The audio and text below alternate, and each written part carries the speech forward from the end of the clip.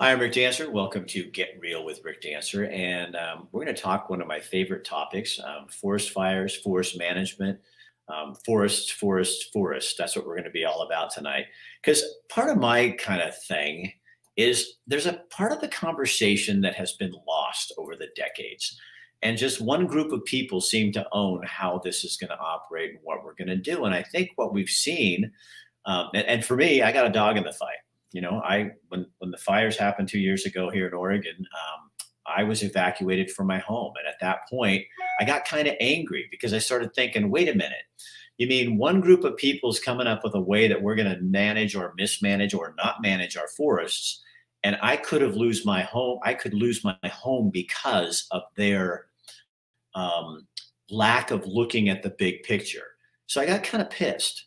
And then I started meeting people who'd lost their homes and lost everything because of people's decisions and their unwillingness to look at the big picture. So the Douglas Timber Operators, Matt Hill, did a series of videos about the Archie Creek fire. And we showed one last month. We're going to be doing this every month till we get through the series. And tonight we're going to look at search and rescue and how that's involved. And I think you're going to really enjoy this video and also see some things that you may not know that go on and how social media was used for this. My hope is that we can learn something for the future as we talk about these things, and that maybe there's no point in the video. It's just to document it. It's not my bias, which is to get people to start talking about better ways to manage our forests and stop mismanaging our forests so that they're burning down and destroying so much timber. And one of the things I learned the last time we did this is interesting fact is, a lot of this land that was burned was set aside to protect the spotted owl. And so it wasn't cleaned up. It wasn't thinned. And that then caused the fire and it burned all that land anyway. So what the hell was that all about? So we're not protecting anything. We're just exacerbating the issue. So I'm going to show the video first. And then I'm going to bring on a few people, Lieutenant Brad Odell, who's with the Douglas County Sheriff's Department. Virgil Osborne is with Search and Rescue. And then Matt Hill, the producer, with Douglas Timber Operators, the producer of the show. Our sponsors tonight are Bucks Sanitary Service. And the reason I chose Bucks to sponsor this show is because he has a lot of showers, toilets, all those kind of important things that you need for firefighters that he took down there to the fires. He was down there for months. In fact, I tried to meet with him when I was home and I couldn't even reach him because he's out on these fires with all the equipment. So he's kind of like one of those first responders out there because taking care of needs that need to be taken care of. So Bucks Sanitary Service, if you're looking for porta potties, showers for a wedding, that kind of thing, please help our sponsors out. And also Chris Dental Family Dentistry here in Eugene.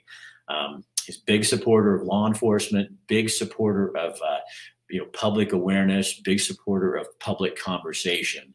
And we'll be doing, he's sponsoring this show as well. And I'll show their commercials at the end of the program. So let's start off with the video and then we'll get to our guests. I see a lot of people coming on here. Can't believe they're voting on a transient housing tax in Oregon. Well, Anthony, we got lots of things to talk about, but tonight we're going to talk about forest management. So here is our video. I'm going to divert 660 forest. Sorry, unit, your location. We are at Idlewild Park at this time, headed up the river. All SAR units, north and half diverted upriver.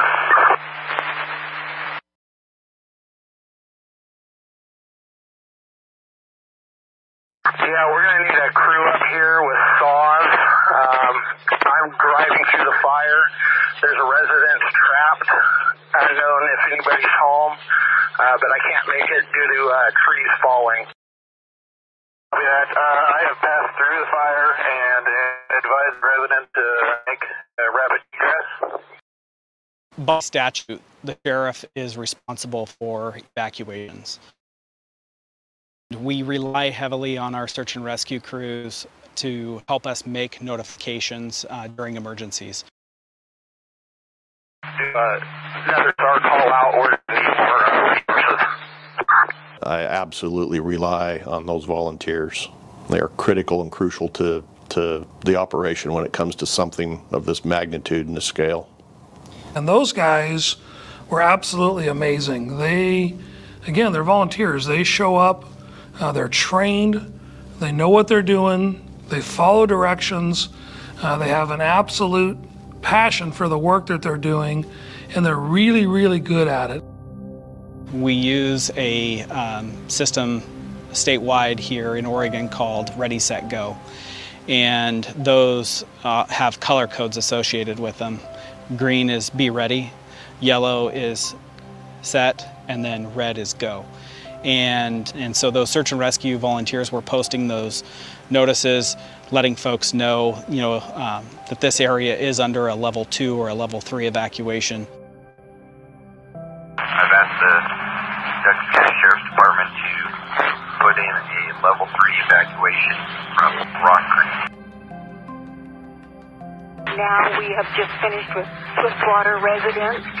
We're headed up Rock Creek. It was mostly notifying, a large number of people in a small amount of time over a pretty broad area. So many heartbreaking stories, people, we would go to their house to evacuate them, and they would just burst into tears because they didn't want to lose their house, and we understood, but we didn't want to lose them. Be advised, Lone Rock Road is now level 3. Fire jumped the river. The search and rescue is coordinating evacuation efforts on Lone Rock Road, South Lone Rock Road, Barrel Ranch Road. And we started talking about evacuations with the Douglas County Sheriff's Department, and they said, what do you think? Idlewild evacuate? I said, yes, and evacuate Glide, and turn the corner and start evacuating Little River. Sorry, units are heading up Little River to level 2 notice. Is the fire behavior going to be something that we can do something with? Yeah, with the main fire coming over the hill, it's burning pretty quick. Yeah, I copy that. I need to go down and speak with the sheriff. We changed that order to give the sheriff mandatory evacuation powers. Dispatch. I'm en route to the Glide Fire Station to meet up with the sheriff's office. We'll be suggesting a level 3 evacuation for Glide. If the winds continued and the fire continued to burn with the intensity that it was going to actually impact the town of Glide, and so the decision was made to evacuate Glide proper. That was something I never prepared for in my career. I have never evacuated an entire town before. And I remember sitting at the post office that night, must have been sometime around midnight, and watching the flames. Fire has crested the ridge up here, up in the area of Barrel. We can see the flames now. It was obvious very quickly that this was something different than we had dealt with before here in Douglas County. Particular attention to your surroundings. Fire is moving fast. Make sure that you have adequate exit time to leave the area. Starbase clear. We can see flames. So we have at least 4 units on Cabin Creek at Rockview Lane, and we're inquiring if we should continue pushing on up here if we're going to be able to get back out Little River. Our units about coming back to town. We need confirmation from law enforcement if we have a unit available in Little River. We're looking from the rock pit, and it looks like the fire has jumped the ridge west side of the Little River. We are sitting at the beginning of Safely, and we see flames coming over the ridge. It is blowing up coming over that ridge. Get out of there. All star units, return to shed.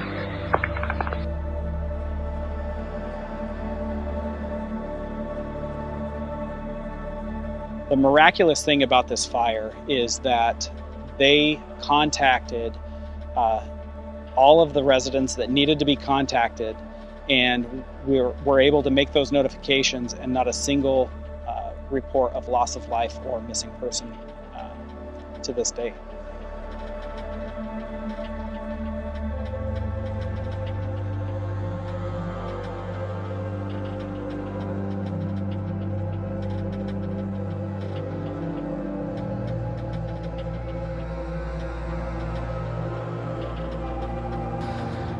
As you can see, it's really smoky out here. The visibility is starting to somewhat diminish. There's a lot of ash that's falling from the sky, but there is definitely a lot of information that I need to pass along, especially to the residents here in Glide and Idlewild. So initially when we began doing evacuations, we were doing a couple of things. We were using press releases, we were using the alert sense or the reverse 911, and we also were using Facebook. I'm here at the Glide Fire Department. We are issuing a level 3 evacuation that has been issued for all of the residents from Klahani Lane in Idlewild Park east to Steamboat Creek. That means you are being asked to leave your home immediately. You're in an area with significant fire damage. You need to understand that this is a last warning. As things progressed throughout the morning, there was a need to get information out immediately. And so I was finding myself needing to just be able to connect with a mass number of people in an instant. And that's when I began using Facebook Live. Level 3 evacuation notice has been issued for all of the residents in Glide and Idlewild Park. Fire officials have determined that there is a significant risk that exists in the area, and it is highly recommended that you evacuate at this time. I would ask that you heed the advice of the authorities that are issuing this. Understand that this has not been an easy decision. However, public safety does come number one, and your safety is a concern for both the sheriff's office and all of those who are making decisions regarding this incident.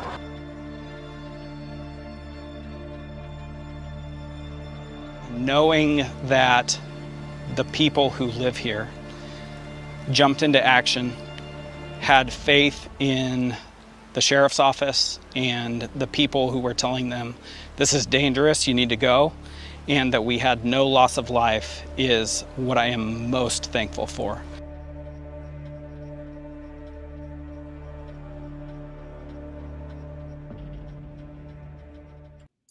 And again, this is produced by this gentleman, Matt Hill. Matt, thank you for joining us and letting me air your stuff. There's nothing better than having good stories to air when I need content. And the fact that you and the Douglas Timber operators want to get this message out to people.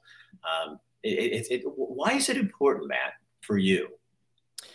Well, I think just watching this segment, what rings with me is just letting people know the human emergency that accompanies many of these fast-moving wildfires, and the extent of first responders and volunteers and others who put their lives on the line to protect, you know, the people that live in that area. And I think that many people, you know, associate fire with the smoke they smell, or maybe they go up there months later, but they don't know what's happening in real time and the serious emergency that it really is. And Virgil, I'm going to bring you in here because you're with Search and Rescue. Now we're getting an echo. We didn't have an echo before. Just started. Not me. It is not you. It is not you. God, just what I need to hear myself. Virgil, one thing I did not understand, think about, was the volunteers. Talk to me about that. So, you know, with Search and Rescue, we're an all-volunteer team, and you know, we respond for evacuations, and we respond to obviously rescue situations and sometimes recovery situations. This particular instance, we actually got our first call out in the morning, and I think it was around 5:30 in the morning for a different fire.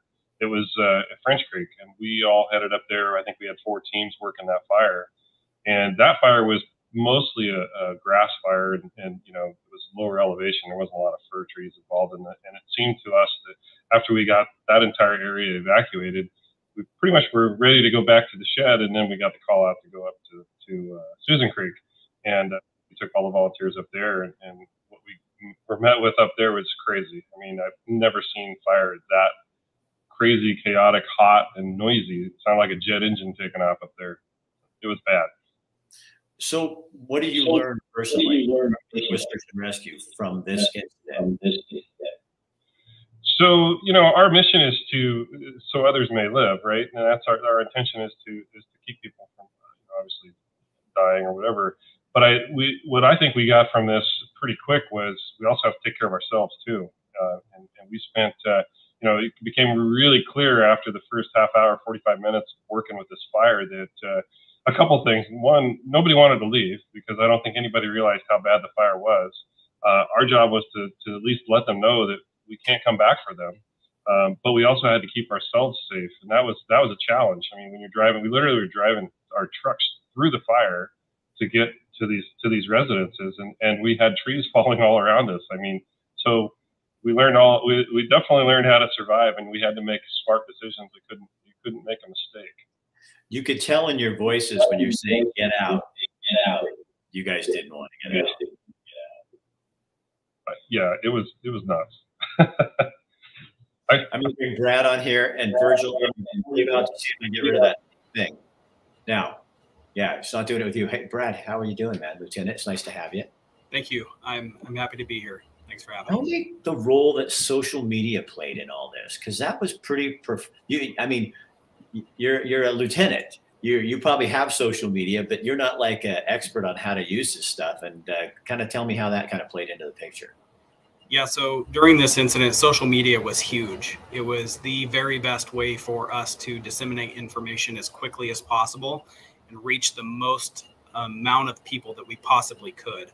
And I found myself during the incident needing to get information out quickly. And I just felt like I don't have time to sit down and write a traditional press release like I normally would.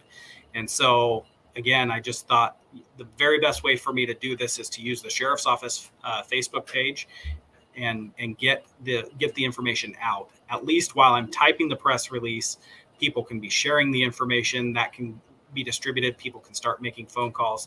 And again, it's all about spreading the word because this was a real life, true emergency. So, Brad, I don't know if you see this, but Becky Robertson says, hello, everyone. I was listening to it on Broadcastify. I was crying the holiday fire, but she was listening to you could hear, you were probably, well, because most of that can go anywhere. It could go all over the place. And the good thing, we were talking about this before we went live on here, too, you didn't have to disseminate the information to the middleman, the media, and then have them put it out with any kind of, you know, hysteria or, you know, we've got a horrible scene here. You could just give straight information, which is all people wanted at that point, right? Yeah, my goal was to get the information out as quickly as possible, as concise as possible, and telling folks exactly what the problem was and what we wanted them to do, what the recommended actions were. And so that was the very best way to do that, I felt. So Matt, in terms of you live up that direction. So not only are you involved with the timber industry, but this is pretty personal. Yeah, my family has lived up there since the 1800s, so it burned multiple homesteads of my family. My wife and I were building a home in the area at the time of the fire. We were living in Roseburg at the time, and my wife, the irony here is my wife and I had both signed up for search and rescue with Douglas County a couple months before, but because of COVID, we couldn't get through the training needed to be deployed on missions. So we were just listening to it, and you know, I hadn't met the search and rescue crew, but now we're both involved and we do fire evacuations. We report to Lieutenant Odell and work with Virgil and others. And I got to say that the Douglas County search and rescue crew, they're the best. Just incredible work, and hearing the voices of people, you know, that were recorded. I now know who they are, and Virgil was it provided most of the photos and video that were in that video segment. So Virgil, I know you fixed it, dude. I think so. I don't know. I logged out. Not only, when you need a search and rescue person, and for me, this was an emergency, and you came through for me, and I appreciate that. So I know you're running for office, and we're not here to just plug you all the time, but I think you should be known that you're running for. What seat are you running for? The House of Representatives, District 2, which is Douglas County. Okay, so let's say you get elected, because that's the whole idea here, right? Yes. Okay, so when you get elected, what do you go back and what do we do? You saw it firsthand. What needs to change in Oregon when it comes to forest management, in your opinion, as a future House of Representatives in the state of Oregon? Yeah, so yeah, you're right.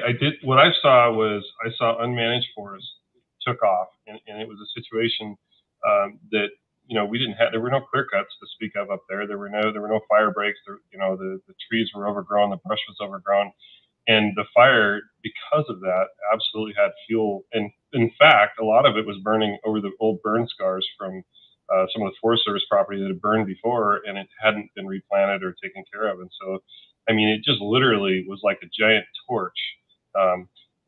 Knowing that, and I'm also a pretty avid outdoorsman anyway, so I know that area pretty well.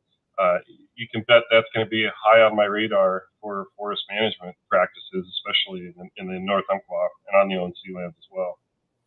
So, Lieutenant, when you watch this go on, and I'm not going to ask you anything political like that, because I know you've got a job and that kind of thing. But you saw a really dangerous situation that was fast and furious.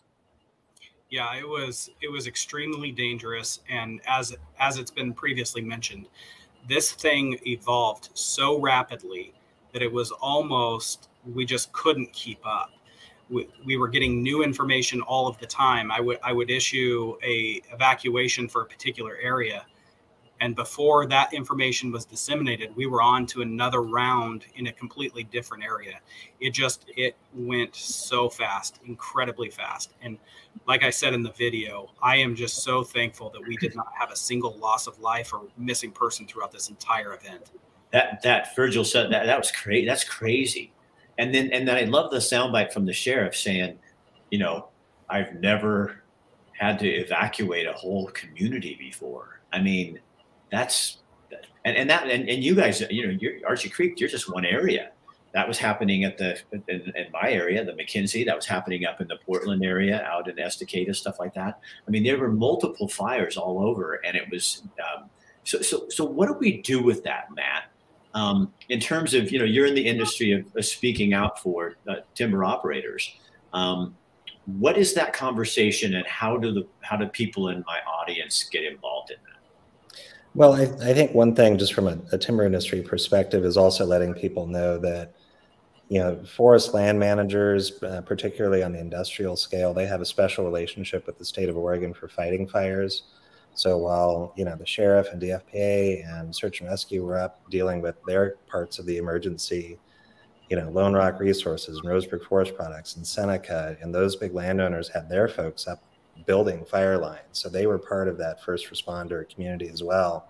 So I think just understanding that having that local timber industry capacity, it's not just sending logs to the mills, it's out managing the land, responding to fire, being first on the scene. So if you don't have those people, you don't have that first line of defense up there, because the federal resources come in much later, and they weren't sending in teams for firefighting till later into the incident. So that's one thing I would want folks to know. In terms of moving forward and the human component here and protecting human lives, the feds are leaving the vast majority of the dead trees out there. And so that compounds future forest fires. It makes them more dangerous. It makes it harder for firefighters to go in and respond, and certainly to get people out of those situations. And so I think this is just the first act of a multi-act play, and things are going to get worse, and we need to be thinking about how to stop the spread of these fires. Because I was listening to a report recently, and they were saying 20 and 30 years ago, and I remember because I lived there, 20 years ago, this didn't happen. I mean, you had a forest fire was like a rarity. You know what I mean? Little ones were not a big deal, but these kind like that we've had this year, even here in Montana and there in Oregon, these kind of fires, you didn't see that very often. That's why when my parents would talk about the fire, it was the Tillamook burn back before I was born. I mean, those were the big fires. Now, so we have to look, it seems to me, as a people, something we've changed isn't working. And we need to revamp this thing because it's not doing what it's intended to do, save spotted owl habitat or whatever that is, because it just got wiped out in the fire caused by, partially by leaving stuff for kindling and all that kind of stuff there. And you know, and I think people are starting to talk about this, but how do you get that message? There's so much power in the message that's already taken over. How do you get people to change their narrative, to go, you know what, maybe this is not all perfect, and maybe we need to go back and look at this and do some thinning and some other kind of things like that? Yeah, I think so. And as people, you know, experience these fires one way or the other, or they have a friend or neighbor who's impacted, or a friend or neighbor who was a first responder, they begin to understand that these are awful things. These are not nice, gentle, natural occurrences. And also, if you're a conservationist, you go out and see what's happened to waterfall areas or old growth reserves and river riparian areas. Like it's having a serious effect on the environment too.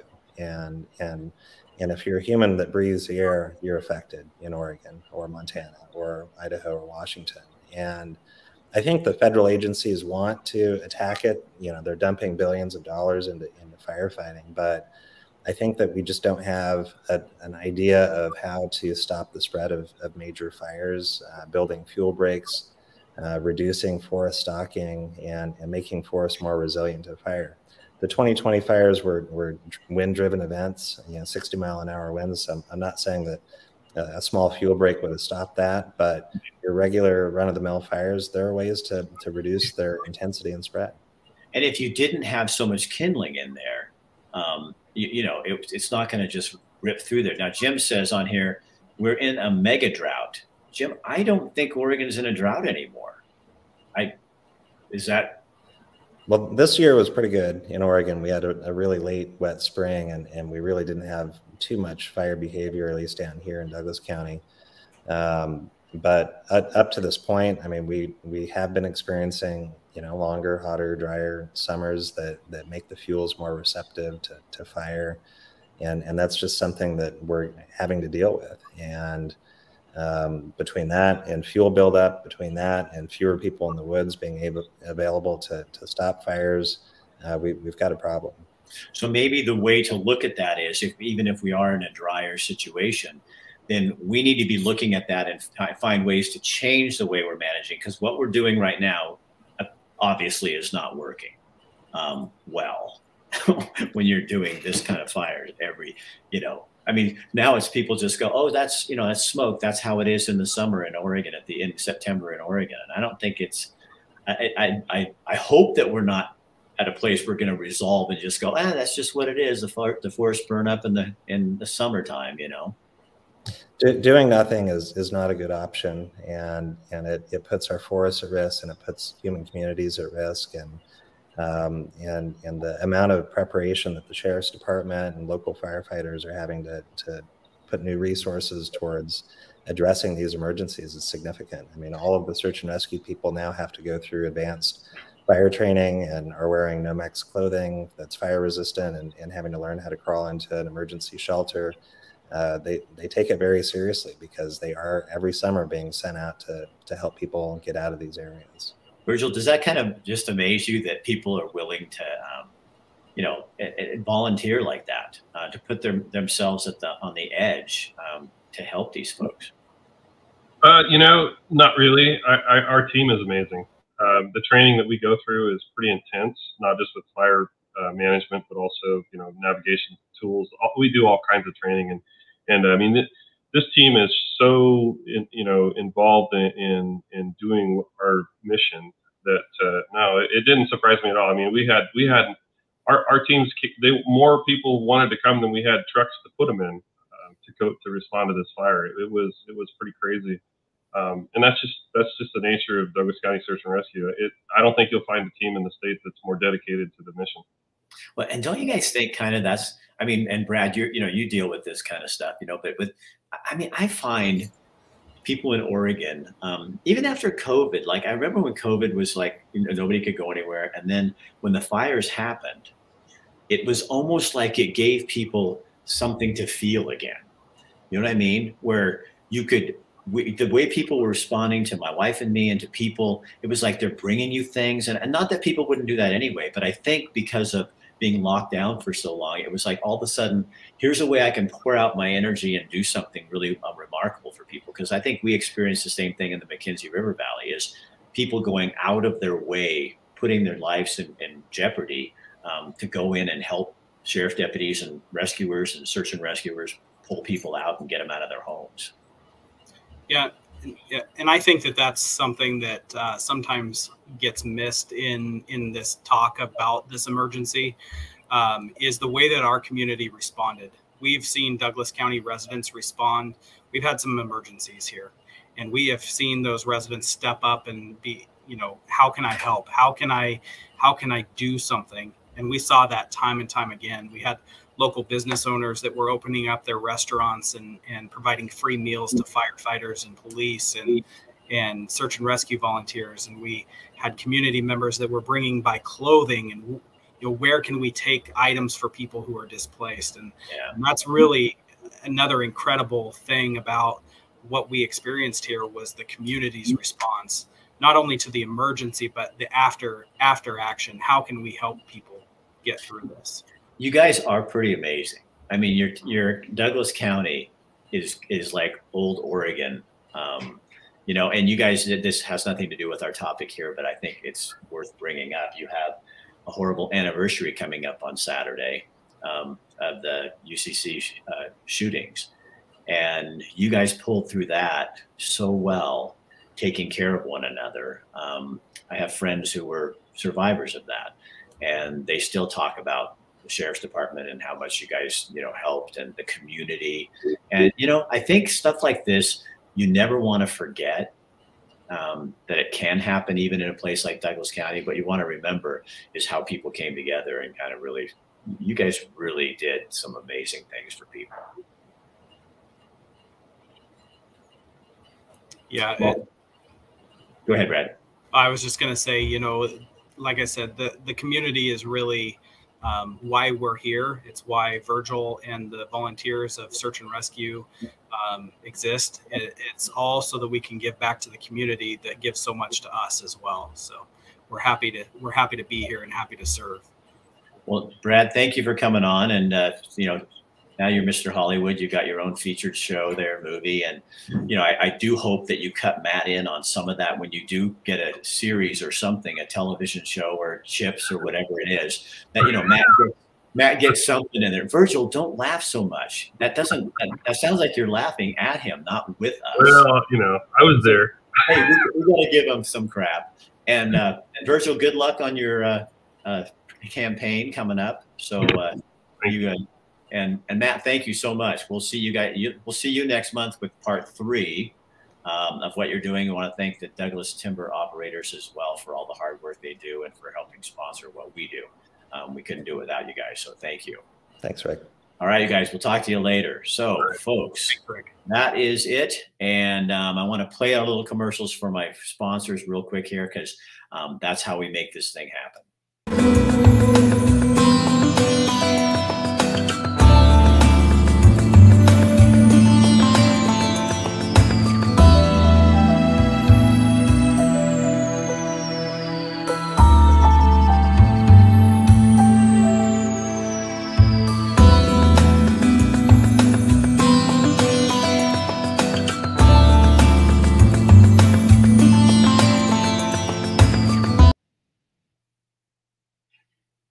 This is Dr. Michael Brantlin from Chris Dental.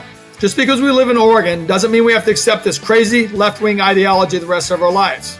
We don't have to succumb to CRT, gender identity indoctrination, out-of-control homelessness, crime, and so on. We can actually make a change, and it starts with the next election. Right now, it is our responsibility to make sure that those who share our same values are elected in November. Make sure you and everyone that you know actually votes. We can and will take back Oregon.